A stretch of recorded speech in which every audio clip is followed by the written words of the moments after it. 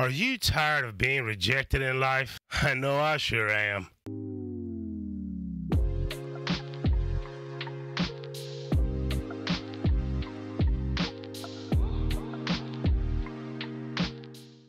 Welcome to the Hostel Traveler. I am your host, Walt Diddy. Are you tired of being rejected in life? If I don't know anything, I know rejection real well.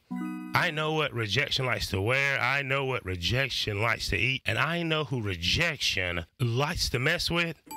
And it's me. But guess what? Rejection gets us closer to a yes.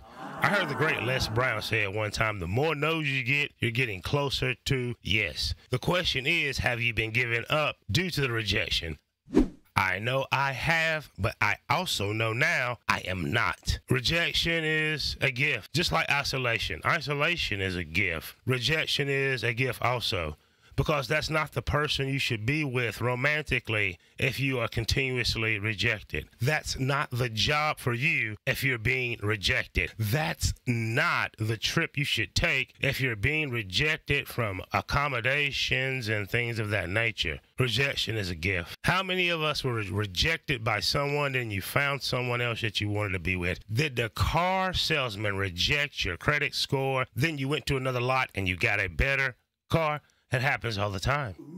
It happens all the time, and it's happened to me. Take it from a failure, a career failure. Take it from someone that got rejected when I was trying to be a teacher there in Bangkok and all around the world, that you should not give up. Expect me to be back in Southeast Asia, and you can reject me all you want. There's a yes out there.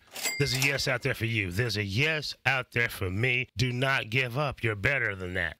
If no one on this planet believes in you, I do. Do me a favor, like, share, subscribe, hit the notification bell, and remember these two things before I go. Number one, rejection is one of the greatest gifts on this planet. It lets you know who should be in your life. It lets you know what you should be doing, how much you should be spending, what you should be saying, and how you should be saying it. And I promise you this, number two, behind all those rejections is going to be that almighty, powerful, wonderful yes that's going to change your life for the better. Have a great, great day. See you on the next one.